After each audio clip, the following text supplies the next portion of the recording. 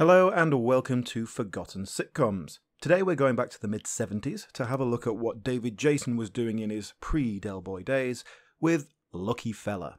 Oh boy, oh joy, oh do-de-o-de-o, do-do-de-o-de-o. Oh boy, I'm lucky, I'll say I'm lucky. This is my lucky day. Now... As we discussed in our episode on Only Fools and Horses, which is available on this channel, David Jason spent the 70s in a state of being on the verge of a leading man. He was the up-and-comer. Everybody knew he had something special. And while he was playing second fiddle to Ronnie Barker at the BBC, and that's a fine fiddle to have, ITV were making several attempts to give him his own vehicle. The second of those was Lucky Fella, in which Jason plays Shorty Mepstead, a naive and shy young man who finds himself unlucky in love. I'm all right when I write it down. It's just when I talk it seems to go all funny. Especially if I talk to a girl. The words seem to go all peculiar. I know. I'm the same, yeah? Only with boys. I can do 80 words a minute shorthand. That's really fast, you know. But when I really fancy him, well, I just go all tense. Do you go all tense when you're with me? Oh, no. I'm fine, completely relaxed. Written by playwright Terence Frisbee, Lucky Fella has one major disparity from your typical sitcom. It has a continuous plot. This was not a case of setting up the characters and then finding your way back to the status quo each week. No, this show had an overarching plot line that ran through the entire 13 episodes. So, David Jason is Bernard Mepstead, referred to as Shorty in the credits, but not often in the show.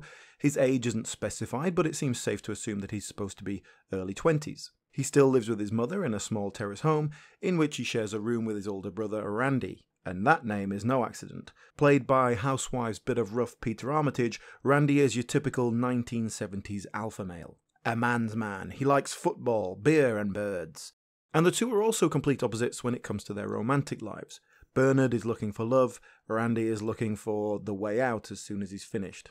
Their poor mother resents their lifestyles as she's stuck with two grown sons still in her home instead of setting up their own. As she puts it, one of them is too clever to get caught, the other's too stupid.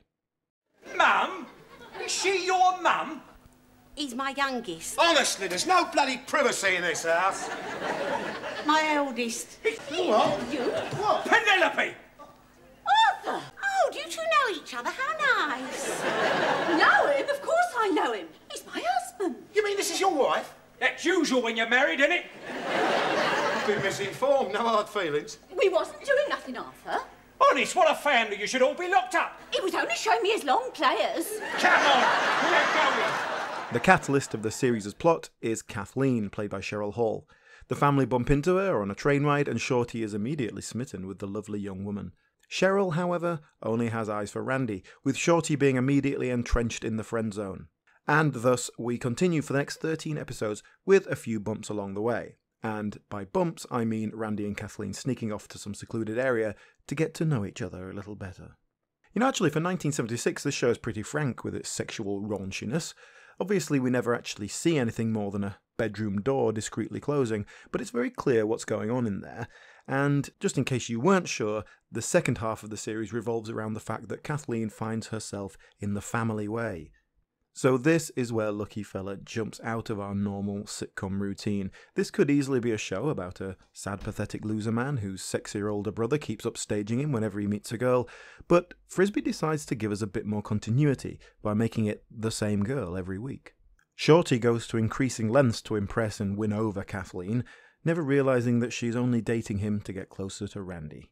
It's really quite tragic, and, spoiler alert, it gets worse. When Kath finds out she's pregnant and Randy is the only possible father, hey, she's not a total slut, you know, the family come up with a plan. That plan is for Kath to finally give in to Shorty's pinings and agree to get married to him, he not knowing that she is already pregnant, of course. The wedding would have to be rushed through, but that's no problem, and then in the heat of passion she will seduce him, and boom, would you believe it, baby born, 6 weeks premature, Shorty never knows the difference. If this seems horribly manipulative and dishonest, then yes, you're right. But it was a different time. And you know what? They actually just about get away with it, thanks to good character writing and good performances. The crucial element here is that you do genuinely believe that the other characters care about Shorty. The idea of Randy doing the right thing and making an honest woman of Kath is never really entertained, but that is mostly because they see how much it would hurt young Bernard. Likewise, the general feeling seems to be that he'll never get a woman the normal way, so they may as well give him this chance for some kind of happiness.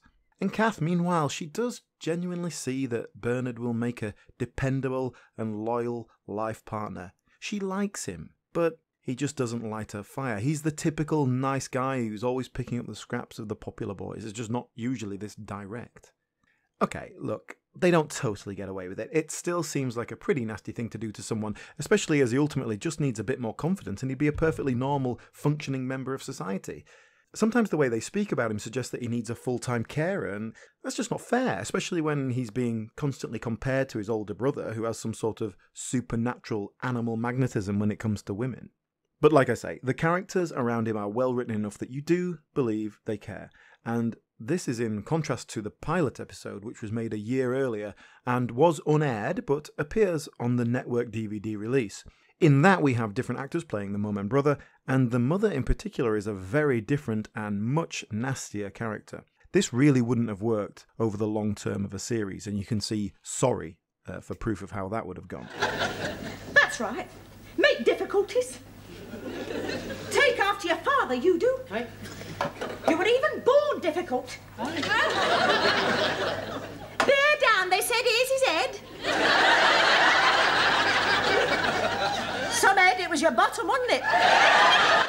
The mother in the actual series is played expertly by Pat Hayward, a wonderful performance, and she's only about 8 years older than Peter Armitage playing her son, but she strikes a perfect balance of a woman who's looking for a second flush of life in middle age. She's always trying to find a gentleman caller, but she can't bring him back to the house because her sons are there. Thus, she is frustrated by Shorty particularly, because he's the one hanging around alone at home all the time. But it's her son, it's her little boy, and she obviously cares about him, and she wants the best for him. When she conspires to trick Bernard into marriage, it's because she thinks that it will be giving him what he wants, as well as helping her other son out of trouble. It seems like the perfect solution to her. And likewise, the brother who, once he realises how in love Shorty is with Kath, he immediately starts to shun her, despite her repeated attempts to get back in the sack with him. Okay, yeah, he gives in a couple of times. Look, he's only flesh and blood. But he too genuinely wants to put his brother first. So on paper, Kath should be the least sympathetic of the three. She very clearly and openly states that she's only putting up with Bernard to get to Randy, and she tries to jump him every chance she gets. But she does also want to be honest with Bernard, and it's a series of comic mishaps and a general sense of politeness that keeps him from knowing the truth about her lack of feelings. And she really does like Bernard. He's such a sweet boy. But girls her age, they don't want sweet boys. I won't spoil the ending, but the series does reach a climax, so to speak, and the plot is brought to a close. And this is partly the problem with a continuous plotline. You do have to tie it off eventually. So is this why the show only lasted one series? Not really. The show actually did very well, despite being put on a bit too early in LWT's schedules for its demographic. In fact, it seems ITV wanted another series, but Terence Frisbee didn't have much else to say with the characters. He wanted the network to repeat the show before he tried doing something new with them, and when ITV couldn't do this, he decided to let it go. In fact, according to the blog of Dominic Frisbee, who is Terence's son, this is the main reason why ITV struggled to keep up with the BBC in terms of sitcom popularity. They didn't have the same scope to put out repeats, so it was much more difficult to catch an audience with word of mouth. You know, in a time before video, if you missed it the first time around, that's it, you were done. And this is also why Lucky Fella has been lost to time despite its contemporary success. By the time David Jason became a household name with Only Fools and Horses, and ITV realised they could get some traction from repeating his older work, they were too late. Jason had the contractual power to veto the showing of repeats, and this he did, much to the chagrin of his fellow actors who weren't in his position and could have done with the repeat fees. It seems like this was motivated by professional low self-esteem. You know, Jason wasn't happy with his performances as a younger man, and he would prefer them not to tarnish his image. To be honest, that seems a little unfair to me. This is an excellent performance in a well-put-together show. You know, even his other ITV shows, Top Secret Life of Edgar Briggs and A Sharp Intake of Breath, they're both creative, they're happy to play around with the standard form of the sitcom. There's some really interesting things going on there. And all these 70s shows really embrace Jason's skill for slapstick in a way that we never fully get a hold of in his later work. Is that something he was trying to put behind him? I'm not sure. But overall, Lucky Fella is definitely worth the watch. The continuous plotline does throw up some other problems, such as there's a feeling that, there's definitely some filler episodes here. Normally, that wouldn't be a problem. Every episode in the sitcom pretty much exists in a vacuum, but here it feels like we're just treading water if the main plot isn't being advanced in some way. And maybe the actual comedy elements aren't always strong enough to hold the show on its own. There's some pretty classic sitcom set pieces, such as a washing machine overflowing, which they then take to a ridiculous degree. And that's all well and good, but it's not the sort of thing that is going to stand up to repeated viewings or to create a legacy. And in terms of what came later, well, Terence Frisbee was primarily a stage writer. His only other sitcom was a similarly forgotten show called That's Love in the late 80s. That also ended up working with a continuous plotline to try and eke out a bit more from the characters. Cheryl Hall, of course, followed up Lucky Fella with Citizen Smith, playing against her real-life husband Robert Lindsay, but since then she's not particularly specialised in comic roles.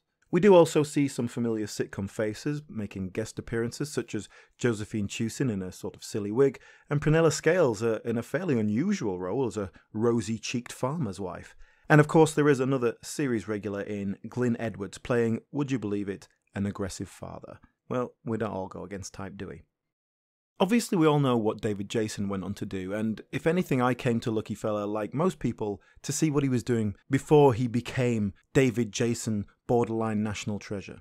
And I'm really impressed with what I've seen. The slapstick works very nicely, and it's something, like I say, I don't particularly associate with David Jason, falling through the bar notwithstanding.